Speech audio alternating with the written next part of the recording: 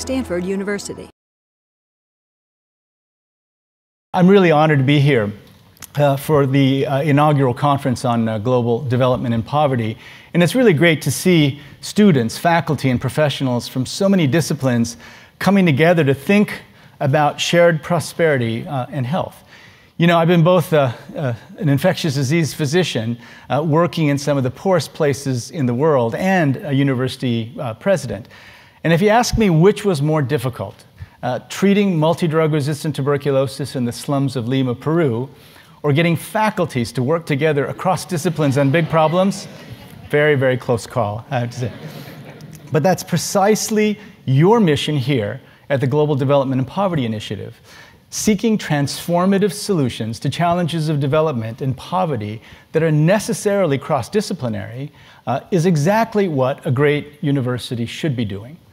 This collaborative approach to solving the world's toughest challenges is something that we've worked to institutionalize at the World Bank Group, because without collaboration that is both broad and deep, we have really little hope of accomplishing our twin goals, which Dean Selinger mentioned, to end extreme poverty by 2030 and boost shared prosperity. To accomplish the first, we have to reduce the proportion of people living under $1.90 a day to less than 3%. We looked at this carefully, and because of natural disasters and other unforeseen disasters, it's hard to get it below 3%. To accomplish the second, we have to grow the incomes of the bottom 40% at least as fast, but preferably faster than the rate of growth of the economy as a whole. These goals were endorsed by all 188 member governments of the World Bank Group in April of 2013, just about 8 months after I started. And I was both delighted and a little bit surprised that there was such unanimity around the goals, because they're the most ambitious in the history of the bank. Over my career, I've learned, and it's something that I think is very well taught in business schools, that setting time-bound targets is one of the most important steps if you want to achieve ambitious goals. It's true in the field of health, but it's even more true when it comes to the health of poor people. When I was working at the World Health Organization in HIV, we set this target of treating 3 million people in developing countries with HIV/AIDS treatment, antiretrovirals, by the end of 2005, and that was just 2.5 years after we established the target. Now, when we set the target, there were probably anywhere from 50 to 75,000 people in all of sub-Saharan Africa in treatment, but probably 10 million, at that time, probably at least 2 or 3 million by the definitions of that age needed treatment. So this campaign of getting 3 million on treatment by 2005 may not sound like much, and it certainly probably doesn't sound like much to the undergraduate students, but back then, just about the entire global public health community told us that we were crazy. Critics told us that it couldn't be done. There wasn't enough money, there wasn't enough infrastructure.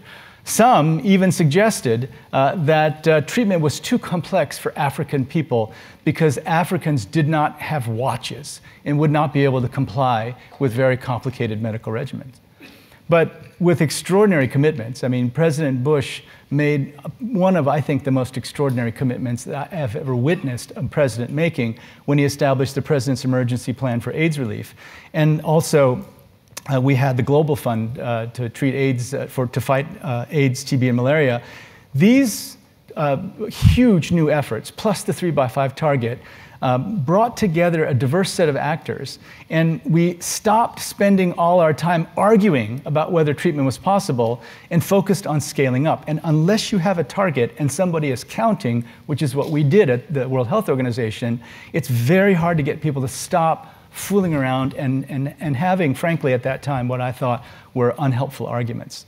So by measuring success according to the number of people being treated, 3x5 campaign also encouraged accountability among both donors and recipients. When we announced the target, both the donors and the recipients were very angry at us. The donors were saying, how could you set such an ambitious target when we haven't told you we're going to give you the money?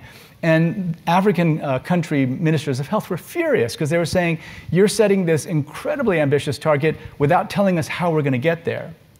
But by the end of 2005, the number of people receiving HIV treatment had increased 8-fold. And we didn't reach the target, but we did reach the target in 2007. So 2 years late is about the best that the United Nations system has ever done in reaching a target. But today, almost 11 million people in the region now have access to antiretroviral therapy.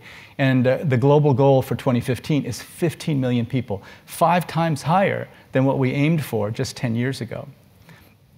And it's hard to imagine, for me, what Africa would look like if we hadn't fought so hard for AIDS treatment. But you have to remember, and there's a lot of revisionist history going on, but the vast majority of the global health community was saying treatment is impossible. For the 25 million people in Africa living with HIV, we're afraid we're talking about the next generation. So all 25 million people, we looked them in the eye, global health leaders, and told them, I'm sorry, but you're all dead because it's inconvenient. And so, if you look back at economic growth in Africa, it's been growing at over 5%, even through the economic crisis that started in 2008. I cannot imagine that we would have seen that kind of growth if nobody knew their status and 10 million people had died in countries all over the continent. So, as with all ambitious targets, the global health community, when we set the target, had to fundamentally rethink what it was doing and focus on the things that would make the biggest difference. So access to drugs was a huge challenge because most of the developing countries did not have procurement and supply chain systems that were prepared to deal with just the simple volume of medicines that were going to pass through their systems. New strategies and alliances were required. Drug regimens, diagnostics had to be adapted to local conditions. New infrastructure had to be built, and a whole new cadre of health workers had to be trained. But that's the beauty of time-bound, a time-bound, ambitious target. It forces you to change. I remember visiting a local health official in South Africa right before we started the 3x5 initiative, who proudly told me that his team had met all its targets for the last 5 years. I very humbly suggested that, well, maybe your aspirations just aren't high enough if you're meeting every single target. As Paul Batalden is one of my heroes. He's a great medical doctor. He's one of the gurus in quality improvement in health. And he said, and this rings through my mind every day, every system is perfectly designed to get the results it's getting. So if you want to do right by the poor, if you want to develop health systems that can do things for poor people's health that never been done before, you've got to change. And if you want to change a system, setting an ambitious target is a great way to do it. So we find ourselves in a similar situation today with the target of ending extreme poverty. We have the targets in place, but what are we going to have to do differently to actually achieve something that has never been possible before? We have never been able to see the end of extreme poverty. This is the first generation in human history that has been able to see that potential outcome.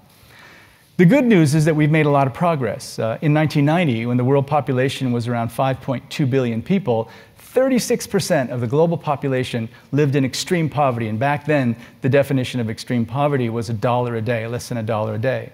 In 2012, with 7.3 billion people, so the population has increased, 12% lived in extreme poverty. In the last 15 years, we've gone from nearly 2 billion people living in extreme poverty to less than 1 billion. This year, for the first time in history, we expect that the extreme poverty rate globally will drop below 10%, around 9.6%, 700 million people. This is the best news story in the world today. But we're deeply humbled by the challenge ahead of us. By 2020, half of all the extreme poor will live in fragile and conflict-affected settings. The prospects for economic growth in developing economies is the lowest today as it has been over the past decade. Rising global temperatures will have devastating impacts on poor countries and poor people. And as we saw with Ebola, major pandemics are likely to disproportionately affect the poor. Inside the World Bank Group, for the past 50 years, we've continued to distill and analyze our global experience in fighting poverty and boosting shared prosperity. And as a result, our advice to governments has evolved over time. We've taken a new look at the drivers of progress over the last 15 years and know that our approach also has to continue to evolve. Our strategy to end extreme poverty and boost shared prosperity, based on the best global knowledge available, can be summed up in just 3 words: grow, invest, insure. So decades of experience have taught us that economic growth is the primary driver of increased personal income and poverty reduction.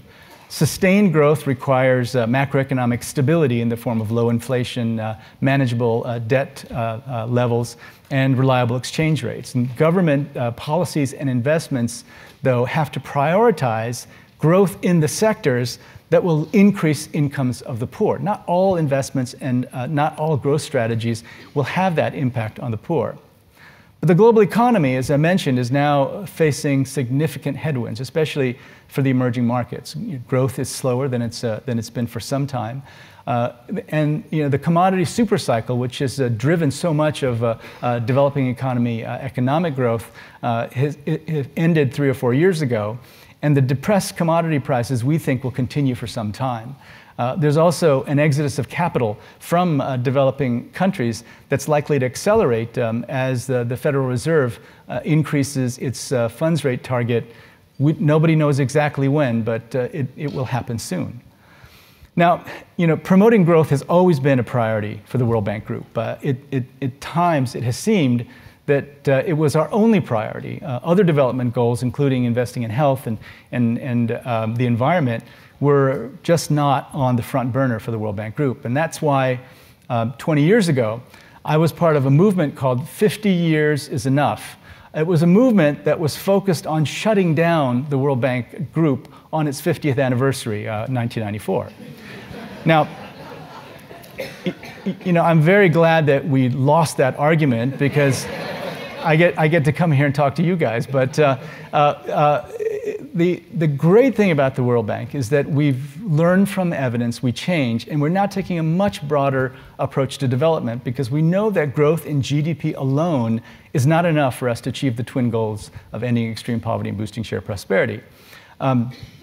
We have been a producer of some of that evidence that has forced us to change, but we're also an institution that is ready to make changes in operations and policy based on evidence. And I'm sure the people in this audience know the evidence is increasingly clear that in addition to growing their economies, developing countries have to make investments in their people, especially in health and education. They also have to support programs and policies that ensure people against risks that threaten to plunge them into poverty because of events and circumstances beyond their control, the so-called social protection programs. Now, among the investments that developing countries can make in the health and education of the people, the most important ones start when a woman becomes pregnant. It's the combination of health, nutrition, and education, of investment and insurance known as early childhood development. 26% of all children under 5 in developing countries are stunted. Now, this is a condition in which children are not only malnourished and understimulated, but risk a loss of cognitive abilities, literally have fewer neuronal connections. Now, in sub-Saharan Africa, unfortunately, 36% of all children under 5 are stunted. Now, so just to get your head around it, that's nearly 4 in 10 of sub-Saharan Africa's children with frankly limited prospects in life. In my mind, this is an absolute disgrace. It's a global scandal, and in my view, really something like akin to a medical emergency. Children who are stunted by age 5 will not have an equal opportunity in life.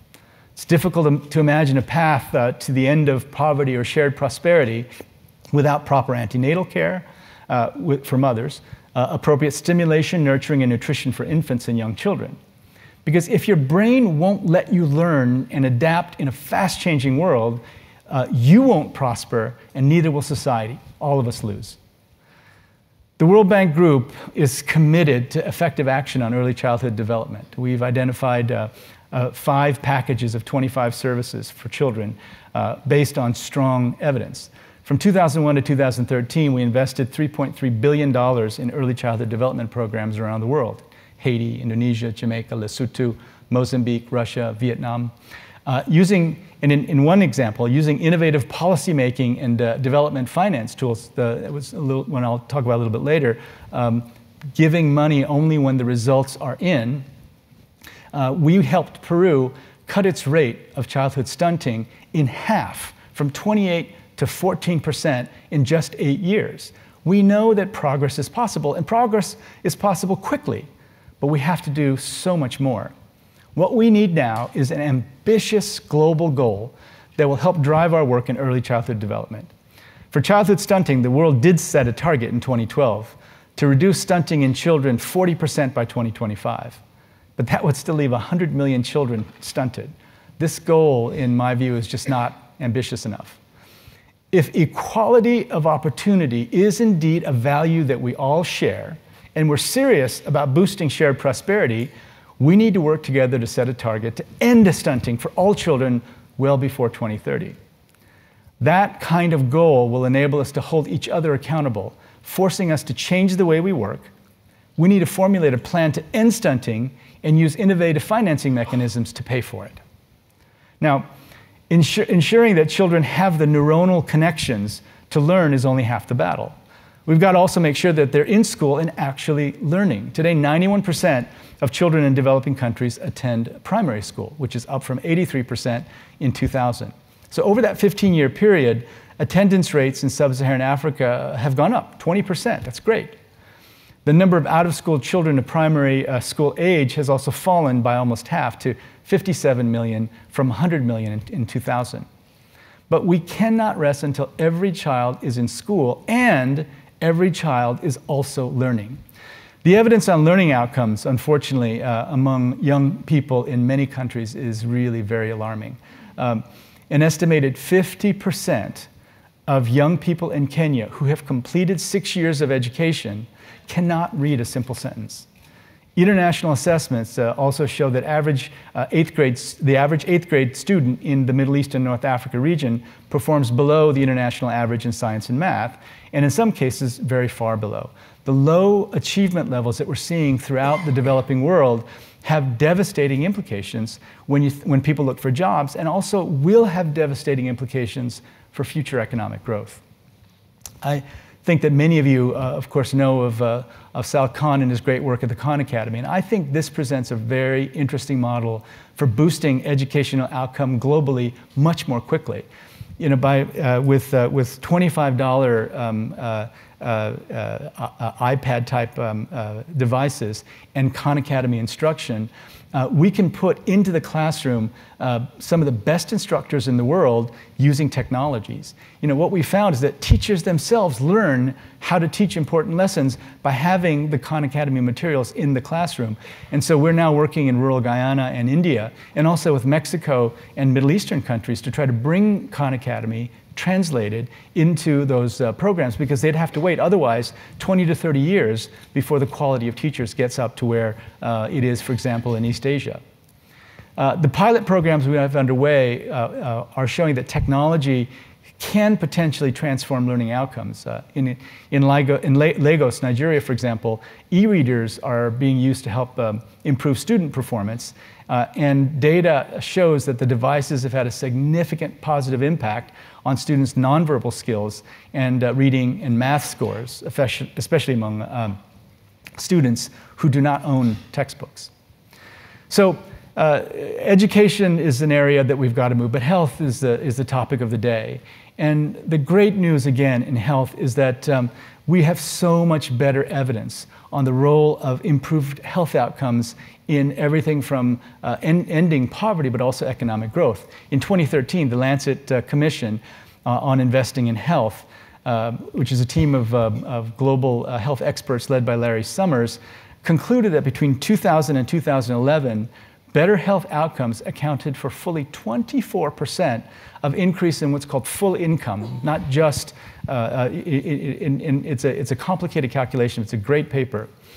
The Commission also determined that the economic return on investment in health in low and middle income countries could be as high as 10 to 1. Now, you know, even here in Silicon Valley, 10 to 1 is a pretty good investment return.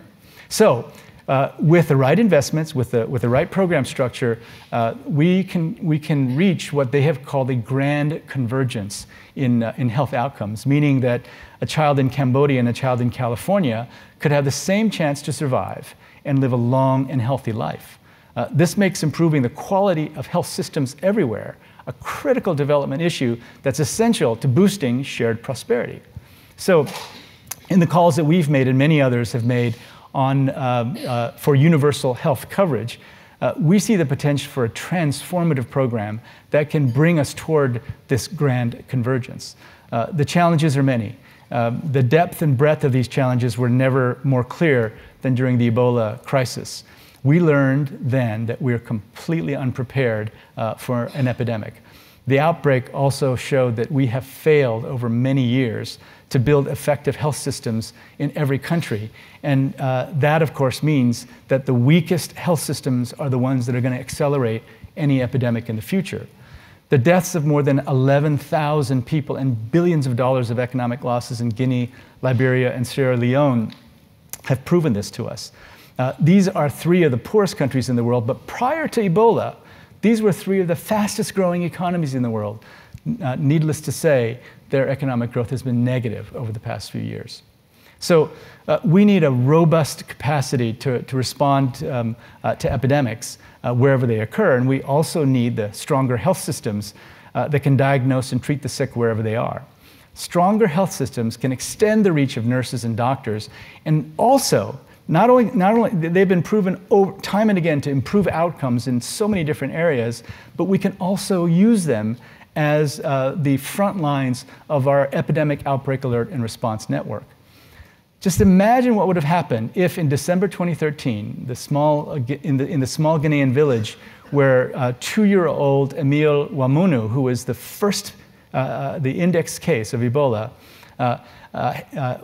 imagine if that village had trained health personnel linked to a disease surveillance system like there already is in the Democratic Republic of the Congo and Uganda. Though epidemics, outbreaks in those countries were quickly controlled because those systems were in place. What first looked like cholera or a diarrhea would have been recognized as potentially something far more serious, and a quarantine would have been established in DRC and Uganda. Instead, we didn't figure out that what was going on until 3 months later when a doctor who'd been treating the sick had died. By then, the infection had spread to 3 countries. 3 months it took us to even know what was going on.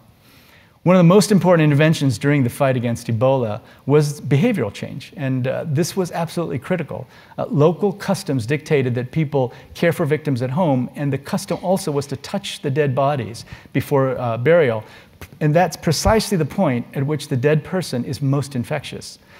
The many Western doctors and literally billions of dollars that ultimately supported the containment effort would not have worked unless, if we had not had, ultimately, people who spoke the local language, who knew the local customs, and had enough cultural capital to be able to convince people to change their behaviors. In the end, it was behavior change that stopped the epidemic.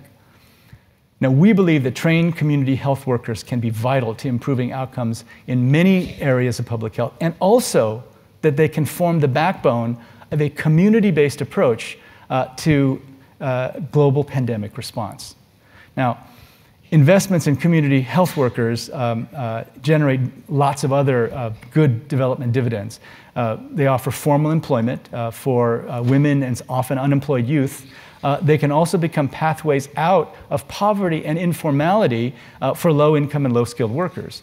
In India and Ethiopia, the World Bank Group is supporting programs that train frontline health responders and give them incentives to continue on career paths in healthcare and other related social sectors, such as, in those 2 cases, early childhood development.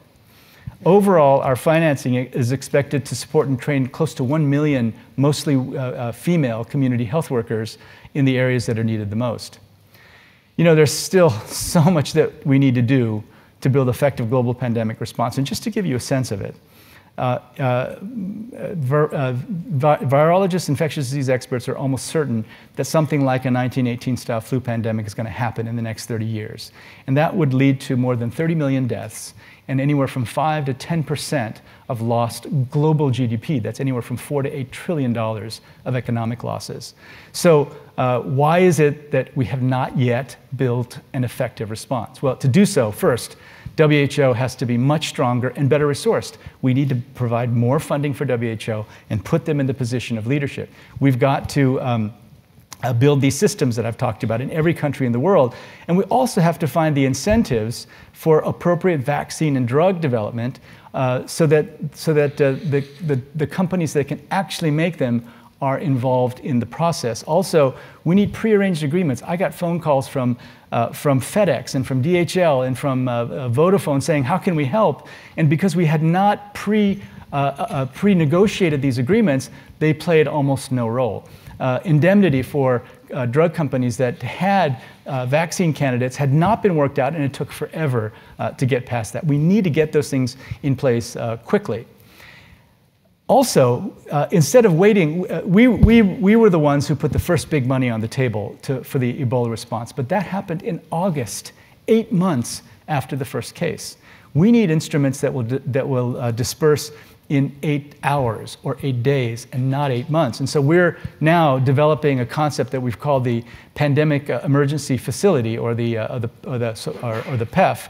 And the Pandemic Emergency Facility is an innovation that would disperse funding immediately to national governments and responding agencies to support a quick surge in capacity in the context of an outbreak. But by doing this, the so-called PEF, the Pandemic Emergency Facility, would eliminate the availability of finance as a constraint on response. And it's still unbelievable to me that we waited 8 months before really putting the money on the table that was needed. So we're looking at a lot of different ways to do this. One is for this facility to leverage resources from reinsurance and the capital markets, and spurring the creation of a whole new market for pandemic insurance for developing countries. Payouts would be immediate and on the basis of a particular threshold. We have to come to agreement on what those thresholds are, but we're getting there. Now, the thing that I like about this is it would bring market discipline to crisis response by creating incentives for data reporting and monitoring of diseases, and promote investments in pandemic preparedness. Another possibility is for donors to commit to providing funding to specific accounts that are already linked to this global system, but that would only have to be paid in the context of a real pandemic. Now, I have to tell you, when the pandemic is going forward, I get calls all the time saying, oh my God, this is potentially disastrous. We're willing to put any kind of money on the table. But then you have that high level of awareness, and that awareness just drops after a few weeks. So we're in that trough where the interest has dropped, but we can't let that happen. And I've promised many people that as an infectious disease doctor, head of the World Bank, I promise that I will not let it drop, and this is why we're working on it. My friend Larry Brilliant, whom some of you may know, said that outbreaks are inevitable, epidemics are optional. We have to make sure that things like financing, things like making sure the WHO is where it should be, and all of the different structures are in place to improve our ability to respond to pandemics and actually build a system that will work. The momentum's growing. Germany, which hosted a G7 leaders conference, asked me specifically to come and talk about this. Next year, we expect to have an even greater opportunity in Japan, where the G7 leaders again have put this issue of pandemic response on the table. We've got to put the institutional frameworks together. It's going to be complicated, but we cannot let another year or 2 years go by and not have a system in place. With partners, we're now also trying to increase access to financing for health systems. And the purpose of doing that is that it's not an automatic. The developing countries all over the world are facing huge constraints. And so we need to find ways of incentivizing them. So we built something called the Global Financing Facility, in which the donors can put in money, and then we use our own balance sheet. We use our own resources to take that small amount of money and then multiply it at a ratio of around 1 to 4. So with that money, we really think that we're going to be capable, for the first time in history, of building systems that actually work. I want to stop because I want to have a chance to talk with you a little bit, but let me just give you a sense of where we are. So in Guinea, Liberia, and Sierra Leone, 11,000 people died. But every single person, every single American who was infected with Ebola and came to the United States for treatment lived. So we heard mortality rates of Ebola, 80% is what we were told. But that 80% is only true if you have no health system in place. If you have a system like the United States, the mortality rate was empirically 0. What does that mean for us? How can we possibly talk about shared prosperity and ending extreme poverty when you have that kind of inequality every single day? Well, what we do at the World Bank is pretty straightforward. We have a balance sheet. We do $65 billion worth of business every year. And one of the great experiences for me as a medical doctor was to finally learn what rich people do every day to make themselves richer. And so we're now going to take our entire balance sheet and do everything we can to ensure that the poorest of the poor are getting access to those tricks, these fancy ways of using leverage and using swaps and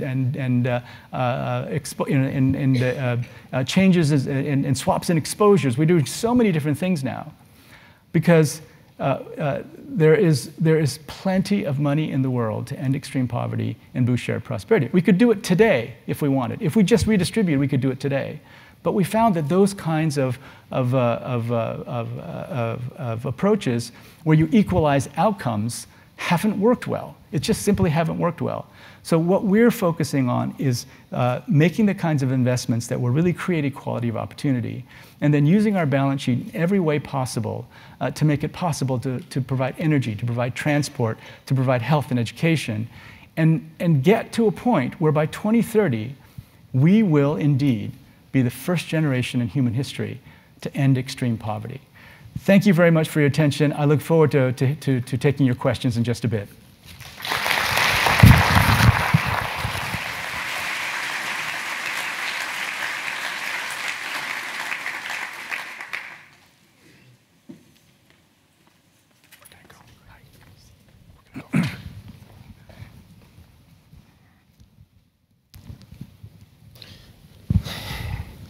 Thanks very much, Dr. Kim. As a physician, I just want to say, first off, that it's completely inspirational to see you doing the kind of things that you're doing. And so we all owe you an enormous debt.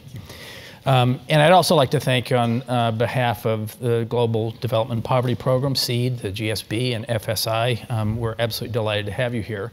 It's interesting, a year ago when we began planning this conference, of course, Ebola was still happening, and it was very much on our minds. So this is the audience participation part. I want to invite people. There are microphones. We want your questions. That's really the purpose of it. I'm going to kick it off with one, but please step up to the microphones. And if students don't ask questions, I'll start calling on you, okay? I haven't been in a classroom for a while, so yeah. So let me start with, I was struck when you were talking about the issues that you faced. You come from a tradition in physician with evidence-based medicine, and I wondered how evidence-based policy making might work. But so the question is really, what are the kind of things that you'd like to know the answer to now to do your job that you don't know? And is there a way that the research community could help with any of these? You know, on one level, we just need to know more about what's actually happening on the ground. So there are many countries in the world where we haven't got poverty data for the last 10 years. So we just need to collect more basic data. But also, you know, I'm very encouraged by some of these randomized evaluations that have been done. You know, Jaime Sepulveda is here in the audience, and the work that they did in Mexico, showing the impact of programs like Oportunidades and others were just, you know, they changed the way policymakers think. I mean, you know, these were controversial programs. They were actually giving cash directly to poor people, right? And inside the World Bank, when I got there, I just couldn't believe how many studies we'd done on these programs. And I said, why have we done so much on something that seems so straightforward? You give poor people cash, you condition it on them doing, you know, basic things like making sure their kids are fed and whatever. It seems like such a no-brainer. And they told me it's because ideologically so many people were against it. right? So there was this notion that if you give cash to poor people, it will take away their desire to work, but it was all ideology. And so we actually did a study and asked the question, do these programs take away the desire to work? And the answer was no, absolutely not. It in fact played the role of elevating them to the point where they could begin to see the possibility of joining the formal labor market, right? So I think there's so many questions like this that we need to tackle. On the policy level, getting some system where the World Health Organization, the World Bank, other parts of the UN system, the private sector, country, bilateral donors are all sort of coordinated when that sort of 1918 flu pandemic style thing breaks out. That's really hard to figure out. I mean, how do you get the governance right on that? Because what we found is that if you give it to a UN or a multilateral, if you give it to us, we're under so much political pressure from our member countries that you shouldn't trust us to give real data on preparedness, for example. So can we do this by linking with the private sector? I'm not sure, but we've got to keep experimenting until we get it right, because the stakes are just too high. I mean, you talk to these people in the reinsurance industry, and they're just panicked about this because they hold all of the business disruption policies. Right? So if a pandemic breaks out and all these businesses have to stop, they're essentially facing the end of their own business because it would be catastrophic for them. So the risk is so high, and yet our preparedness is so low. How do you build global governance systems that would attack those particular global public bads that we just simply neglect? I mean, climate's another one, very much like that. Absolutely. As someone who does infectious disease modeling, I share their concerns, yes. Certainly. I think we have a question back here. Hi, my name is Andrea Sprocket, and I work for a nonprofit called Metrics for Management. And I think it's extremely laudable that the World Bank has committed to serving the poorest 40% of the population. Part of being able to reach this goal is being able to measure it.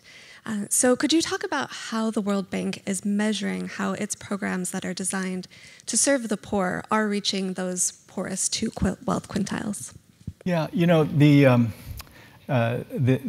revolution in measurement has happened in a number of different ways. One of the things that I'm most excited about, especially in the area of health, is something called the Program for Results. And the Program for Results doesn't, we agree on a certain package, whether it's our most concessional loans or our sort of quote unquote more market rate loans. And then what we say is, let's agree on what the outcomes are going to be. And if in the area of health, for example, it's malaria bed nets, or in the case of stunting, the right package of interventions to prevent stunting. And then we don't disperse until after they show us that they've achieved a certain result. And so, it was incredibly controversial inside the World Bank when we started it, but the outcomes have been just astounding, really, really good. So it's not just even waiting until after the program is done to measure. It's not dispersing until you show an outcome. Now, we started off with just 5% of our portfolio, and now we've gotten approval from our board to go to 15%. There are other things that we do that are more sort of budget support, where we agree on a certain number of policy outcomes. We ask them to do certain things ahead of time before they get the loan, and then the loan goes into their budget, and then we follow so that certain policy changes are in place. But we audit every single one of our projects, and you can look at the outcomes of every single one of our projects on the web. My predecessor, Bob Zellick, opened this up to everybody. Now, are we measuring the right things? We're not convinced. And we just made a commitment to do household surveys every 3 years for every country in the world. Now, it's a huge commitment. It's many hundreds of millions of dollars of a commitment. But we realize that you can't track. The thing I learned from 3x5 is that even if your numbers are not perfect, if you have the best numbers of anybody, you can actually create rhythm and pressure on the system. And that's what we need to do. We need to find out where poverty is going down, where the bottom 40%'s incomes are going up, and you can't do it without household surveys.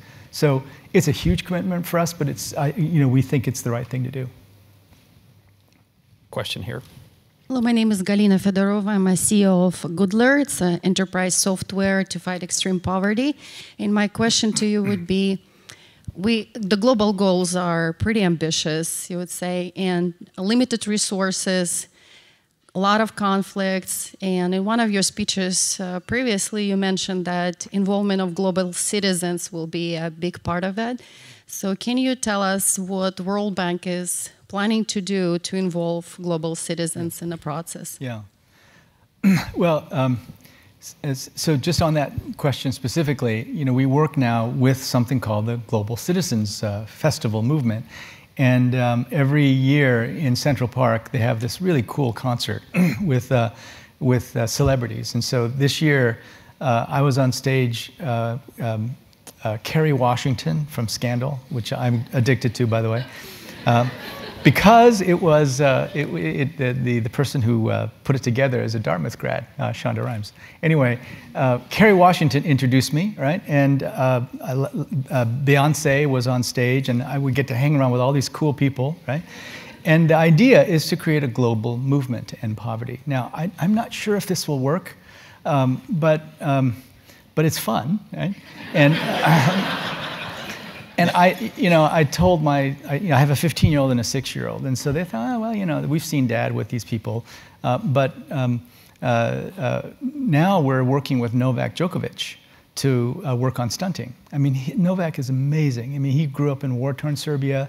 He had an opportunity. There were a lot of others that did not, and he really wants to make a commitment. So my 15-year-old son tennis player now thinks that I'm cool because I hang out with Novak Djokovic, and we actually sat in his box during one of the U.S. Open tournaments. My 6-year-old, at this Global Citizen Festival, I got to appear on stage with Big Bird, right? So now even my 6-year-old thinks I'm cool because I get to hang out with Big Bird. Look, I don't know if this will happen, but here's what we have to do. And again, what I would say to all of you, and it's so good to be in the business school, because the one thing that I regret now that I'm the World Bank Group president is it took me this long to really think hard about finance, right? Because there's so many things that you can do if you have a balance sheet that you wouldn't be able to do otherwise. And so with this new Sustainable Development Goals, 117 goals, 169 targets, it's huge. The Secretary General asked us to come up with a vision for how we can pay for all of it. And it's a multi-trillion-dollar agenda every year. So we actually sat back and said, so what would it look like? Well, first you have to start off by improving tax collection. Right? We think that poor countries can improve tax collection 2 to 4% of GDP. That's a huge amount of money that rivals the amount that is given every year with official development assistance, right? So we also, if we stop the illicit financial flows, literally people taking money and leaving, or companies not paying taxes in poor countries, we can also increase the amount of money for development. And then there's grant-based official development assistance, there's concessional loans, there's public-private partnerships in private sector. So we think that altogether we can find the trillions of dollars needed to tackle this huge development agenda. But I think also young people have to get involved. I don't yet see the young people's movement around climate change that I think we'll need in order to really wake up and get to below 2 degrees Celsius. We're not there yet. And so engagement is really critical. And so that's why you'll see me with Novak and Big Bird and everyone else. Yeah. Now we have students. I'd love to hear from some students. And now he's really glad he didn't end the World Bank. Sure, in the back. Hi, my name is Jawad Nabulsi. I'm a student at the JSB. I also found a non-for-profit that in Egypt that focuses on illiteracy for primary education students, where 70% of the kids in school cannot read and write. Yeah. My only little interaction with the World Bank has been a bit, confusing. Is that my perception is that they're helping the world and the NGOs, but when I approached the World Bank and tried to get support, the thing is they said we focus mainly with governments. Yeah. And we did actually manage to get some money, which is good. But the fact is, I felt that there's maybe some kind of leeway or space where the World Bank can also try to fund and help smaller NGOs in which they can, maneuver much quicker and maybe be some kind of a connection between the government and the people on the ground. So do you see any hope of the World Bank kind of moving or shifting towards working with some different NGOs on the ground, or you think just governments and that's it? Well, so we're essentially a cooperative, right? A cooperative of 188 member countries, and we provide loans. And so, the loans are based on sovereign guarantees. In other words, the country themselves guarantee the loan. So it's very hard to do that with multiple NGOs, but even though it's hard, we've done it. So we have something called the Global Program for Social Accountability, where we started with a small amount of money, 20 million. The Ford Foundation, the Soros Foundation put money in, and we're beginning to provide grants directly to NGOs. But they would be grants. Now, once we provide funding to a government, though, the government can make their own decisions about whether they utilize NGOs or the private sector to provide the services. So at that point, because it's based on a sovereign guarantee, we have to go through governments for the public sector side. We also have a huge private sector practice where we make loans to companies that want to work in developing countries, but also we take equity positions in those companies as well. So if you have a private sector company that's trying to solve some major problem in a developing country, come talk to us. Because once again, we have a very strong AAA rating, and we can provide financing on relatively good terms. But even more important than the financing that we provide, if you come to us, and the private sector group is called the International Finance Corporation, IFC, and IFC invests in your company, it's almost like a seal of approval, and then it's much, much easier to crowd in other investors to get your company up and running. So that's just simply the way we work and the way we've been invented. Yeah. There's a question over here. Hi, my name is Nahama, and I'm a student in the Master of Development Practice program at UC Berkeley. I've read a lot of stuff that both you and Paul Farmer have written about partners in health, and the main two takeaways that I had from that was that a grassroots approach is really important, and secondary, that the approach that you go into one community with cannot just be taken and applied to another community.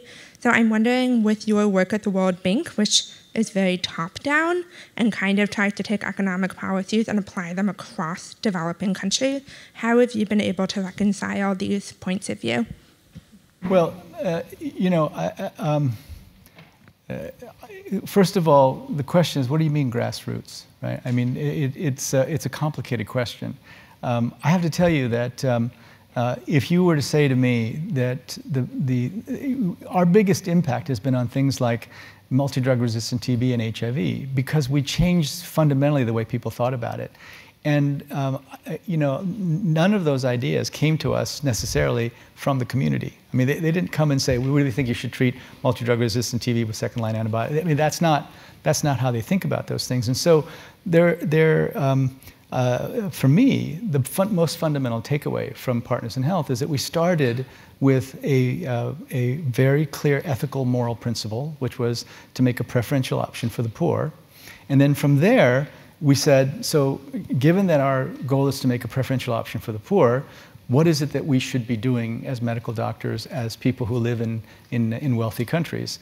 And the conclusions were kind of unexpected, right? And I know what you're saying, and many people come to us and say, well, you should only do what the people want you to do in a particular community. But I've worked in so many communities, and sometimes the people in those communities can see exactly what they want, and then that's what you do. But I think what we've done is to say, okay, we can't do everything. We're not going to do a feeding program everywhere we go. What we'll do is to try to look at a particular problem and engage with you and say, here's what we're seeing. What are you seeing? And then once that process of engagement happens, you come together to a conclusion about what is to be done, which is exactly what we do at the World Bank Group. We do our own analysis of what any country needs to do in order to grow its economy, invest in its people, ensure that poor people don't fall back into poverty. But then once we do our analysis, we take it to the country themselves, and it's usually ministers of finance and others, and say, and also civil society now participates much more than before. What is it that you think your priorities are? And then if we can come to an agreement, then we go forward. So I've heard this before, you're top down and we're, let me just put it this way. So I don't think my philosophy, the notion of a preferential option for the poor, has changed one bit since I've worked in the slums of Lima and in rural Haiti. I just have $65 billion a year I can put to it now, right? So, why do you think that 8 months after I took the job, we established a goal of ending extreme poverty? because it's the ultimate way of expressing your belief in a preferential option for the poor, which is the foundation of everything we did at Partners in Health. So the World Bank Group, this great, huge institution, endorsed this notion of a preferential option for the poor eight months after I took over. So now, everything we do, I can go back and say, okay, fine, I understand that. But how's that going to help us end extreme poverty in the world? And because I can ask that question over and over and over again inside the World Bank Group, it's actually changing what we do. So, Partners in Health continues to do this great work by tackling seemingly intractable issues in the poorest communities. And now my job at the World Bank is to take those insights, like what I talked about today, community health workers, and scale it up, right? That's what we do. We do scale. We take great innovations that come from the grassroots and take them to scale. Question over here. Hi, I'm Tom, and I'm from the Stanford Daily, the student newspaper here. You recently wrote about your experience as a migrant and spoke about the importance of tackling the refugee crisis. So my question is, how would the World Bank make sure, or at least encourage, individual countries to develop concrete domestic institutions to tackle these crises? So, great question. You know, the article I wrote was in the context of a report we put out. We do something called the Global Monitoring Report, and this year, or this particular issue, was on demographics. And what we showed was that in a lot of advanced economies, their aged population is increasing, their working population is shrinking, and their birth rates are low. So for them, the most important thing that they can do in many ways from the perspective of economic growth in the medium and long term is to attract migrants, right? And I've said many times that xenophobia turns out to be a terrible economic policy for advanced economies. Now, that was taken out of context. I was accused of calling certain countries xenophobic, which I was not. But there's so much great evidence now that suggests to us that xenophobia is a bad economic strategy. Sexism is a terrible economic strategy. South Korea has the lowest female participation in the workforce of any OECD country. And you can actually measure how many percentage points of GDP they would increase if they just set up a social structure that women could participate in the workforce. It turns out that ageism, not listening to young people, is a terrible economic strategy because young people are coming at the digital world completely differently. So what we're trying to do is put that evidence in front of our member countries, right? That xenophobia is a bad strategy, sexism is a bad strategy, marginalization, inequality. We've got lots of data now that very high levels of inequality actually slows economic growth. So all these things that I used to proclaim, not based on evidence and only because we thought it was the right thing to do, it turns out that now we have evidence that suggests it's economically also the right thing to do. Isn't that great? I mean, I think that's great. And so, but it's not simple. And so one of the things we're doing is we're trying to create employment opportunities for Syrian refugees in Jordan. And how do you do that? Because it's, where's the money going to come from? So we're working with the UK, with the European Union, and the Jordanian government to try to create very specific employment projects for Syrians, but also for Jordanians. So if we can find a way to go out and raise a bond, but then have the UK buy down the interest, and then open up European markets, preferential access to European markets with, for the products made in these little projects, we could actually create a level of stability and employment for refugees that would not otherwise have happened if we would sort of stayed in our own boxes.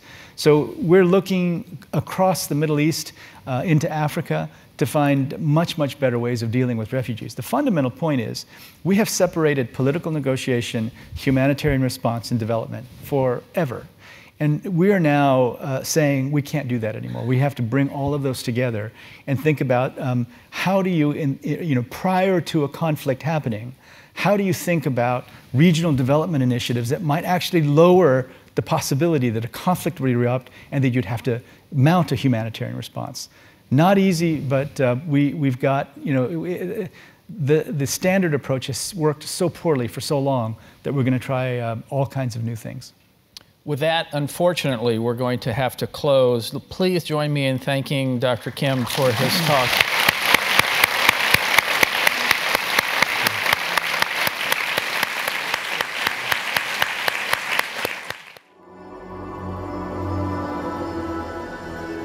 Stanford University.